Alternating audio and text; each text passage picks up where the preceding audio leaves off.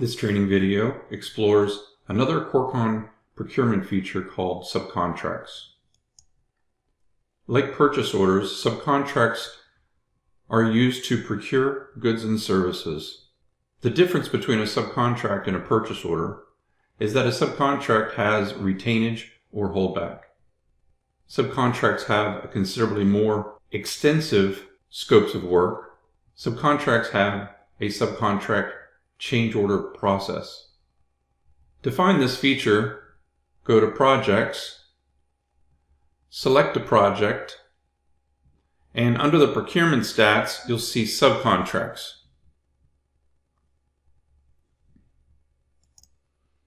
Creating new subcontracts is very similar to setting up a prime contract. Each subcontract can have a defined scope of work, a list of inclusions, exclusions, contract documents, and a breakdown of the contract amount using a schedule of values. Like prime contracts, subcontracts also have 4 contract types available: fixed lump sum, cost plus with GMP, cost plus without GMP, and unit price with billed quantities contract types. When subcontracts are created or modified, Corecon will check the vendor's profile to confirm that there is insurance records and to see if any of those insurance records are expired. It will then warn the user in red if need be. Subcontract invoices can default retainage percentage or holdbacks from the prime contract settings, or you can set the retainage percentage or holdback percentage directly within the subcontract itself. Subcontracts also have the ability to use a Corecon default form, or you can provide your own custom detail report template or boilerplate and upload to global settings to print the actual subcontract documents. Subcontracts do appear as committed cost in project analytics if it is marked approved and has a status date. We're going to explore several ways to add new subcontracts and then how to edit a subcontract. The first way, we're going to go to Subcontracts, over to Actions, and we're going to add manually. If a change order or work order are not included, Corecon assumes this is part of the original prime contract budget. We'll give it an issue date. We'll allow the subcontract number to complete. We'll choose one of the 4 contract types, in this case fixed lump sum. Usually you would send this to the vendor as pending, wait for signature, and then mark it approved. But for our benefit, we're going to just mark it approved now, and we'll give it a status date. Next, we'll give it a subject.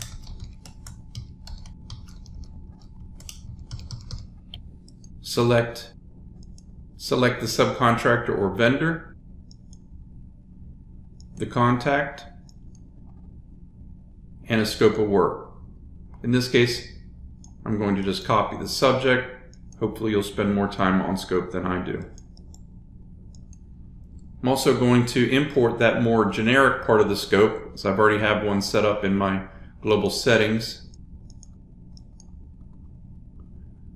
which added the inclusions, exclusions, and clarifications.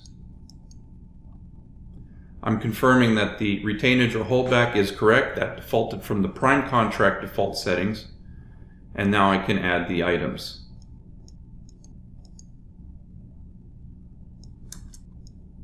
We could include estimated quantities, or we can just create this as lump sum. I'll choose lump sum. Include a cost code and tax if need be. Same for door hardware.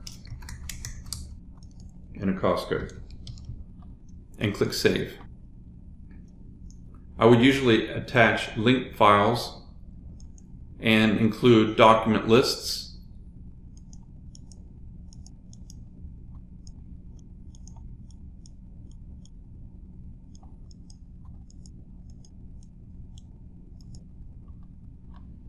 If everything looks appropriate, I will go to Reports, Subcontract Details, and print this on a Corecon default template. this template does not include any legal verbiage. It does include the scope of work, a summary, and the schedule of values, the list of reference documents, and a place to sign. This detail report template can also be created in Microsoft Word if you want to use your own template or boilerplate to print subcontracts from within Corecon. It can also be emailed from the same location. Back to procurement, and then to subcontracts. There are several other wizards that you can use to create subcontracts. You have an add from work order, an add from CPR, add from change order, and add from estimate RFP.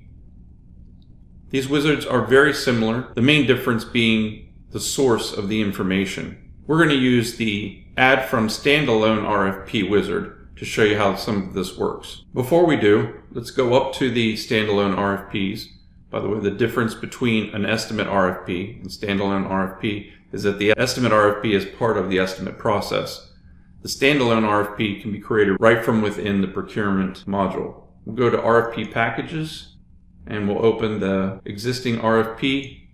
We've already included the scope, inclusions, exclusions, and clarifications. And we've sent this out to 2 different vendors or subcontractors for bid. You can see that the one subcontractor is considerably less, and we've already awarded that RFP. We're going to go ahead and lock it so nothing can be changed through the TeamLink portal, and back to procurement. Down to subcontracts, to actions, and then to add from standalone RFP. We're selecting the package, selecting the winning bidder, and I could use this to create a purchase order or subcontract. Then we'll click next. The RFP did not assign cost codes, so we'll do that here. And we'll use the RFP package title as the subcontract title. Again, this could be a fixed lump sum, cost plus without GMP, cost plus with GMP, or unit price of billed quantities. But the RFP was bid out as lump sum, so we're going to use fixed lump sum as the contract type. I'm going to go ahead and mark it approved. You do need to backdate it a little bit and also give it a status date and link any existing related files and click finish. Information was all brought in. A summary is at the bottom. If I want to go to print out that subcontract, I go to reports, subcontract details, and click OK. The information was all created, including the schedule of values. I can also email from this menu back to procurement. The third way we're going to show how to create a subcontract is by copying from an existing subcontract. So I'm going to go to Actions. I'm going to copy subcontract and use a subcontract from a different project and copy it into this project and prime contract. Then we'll click Next. We're going to include both items, and even though the amounts may change, we already have the entire subcontract set up already. We'll backdate this as well and give it a subject. We'll give it a status of approved and a status date, and click Finish. Since it was copied from a different project, we want to spend some time reviewing the scope of work, the inclusions, exclusions, and clarifications, and if need be, we can edit the schedule of values and customize that for this particular project. And click Save. We can also edit the header.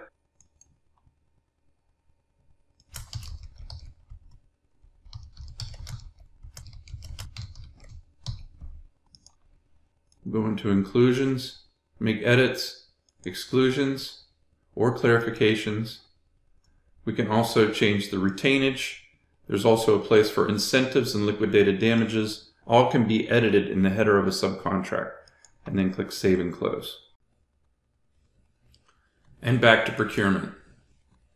If you'd like to know more about the information provided in this training video, we encourage you to go to the Help articles, to Leads and Projects, to Procurement, and open the Subcontracts Help article. The information we presented in this training video will be found here, as well as additional information you may find helpful. These help articles also show the Add Subcontract wizards that we did not cover in this training video.